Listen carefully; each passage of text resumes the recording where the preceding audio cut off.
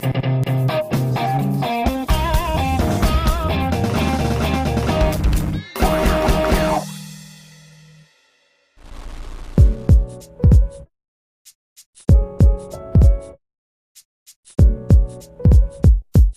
we came out to Tech4Africa, a web and emerging technology conference that brings global perspective to the African context. Let's just go through, see who we can find, chat to some of them, and bring it all through to you.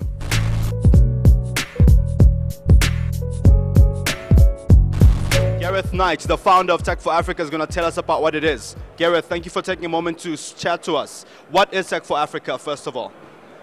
Tech4Africa is it's about bringing global experience, global knowledge and perspective, and then applying it in the local context or the African context.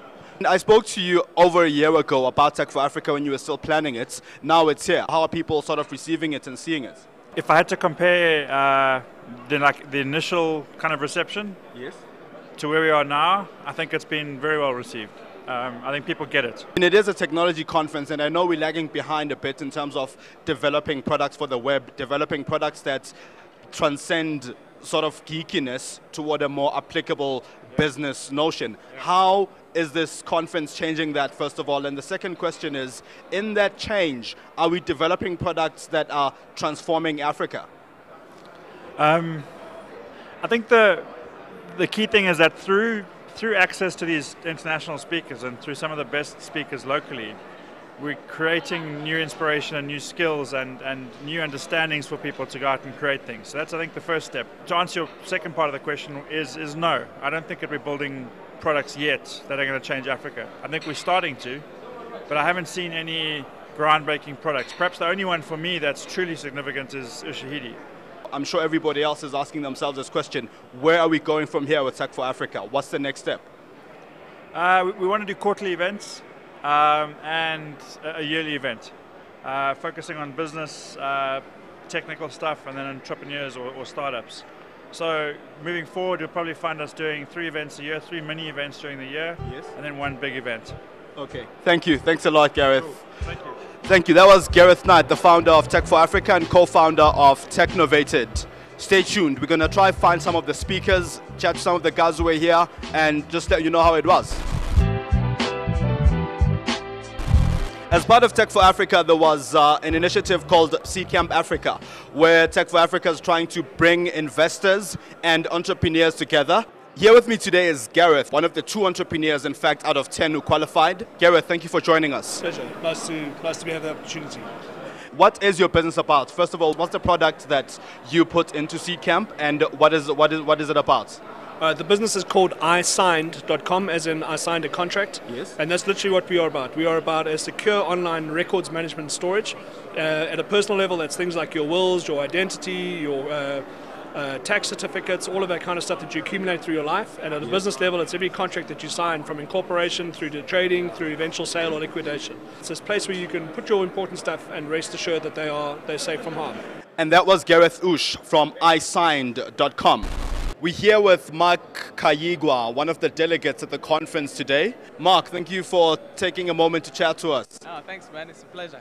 Just to give our viewers a bit of perspective, first of all, where are you from? How far did you come for the conference? I came down from Kenya, so that's about 4 or 5 countries away. How did you find the conference, though, for the past day and a half? I think it's good to get this global perspective. See how international guys view what can work for Africa. But at the end of the day, it's really us who are really going to be the ones who look at our situation and solve the problems ourselves. Yeah. Thank you. Thanks a lot for joining us. We just caught up with Erik Hersman, one of the brains behind Ushahidi. He's going to tell us what Ushahidi is about. Erik, thank you for making a moment to see us. Yeah, it's good to talk to you. So Ushahidi is a crowdsourcing platform used to gather information via SMS, email, web, Twitter, you name it, and put it on a map so you can visualize it easily.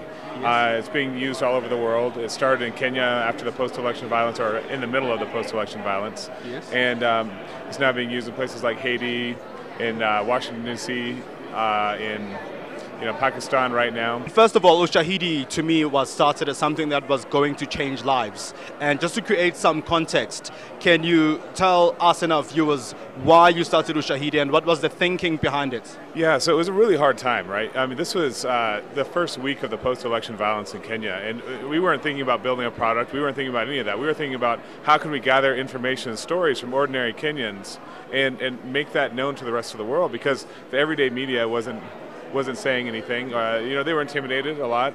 The normal organizations with power for information weren't sharing it, be they large humanitarian organizations or news media or the government.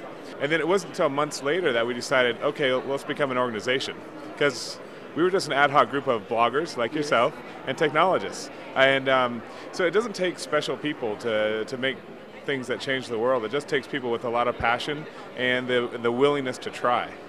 Thank you very much, and yeah, congratulations on what you've developed. I hope to see more of you. Thank you so much.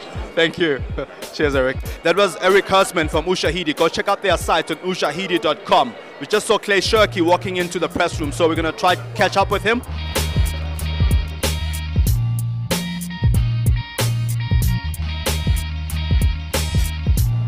Well, we managed to catch up with Clay Shirky, the keynote speaker at this conference, who spoke at TED events. He's a global thinker.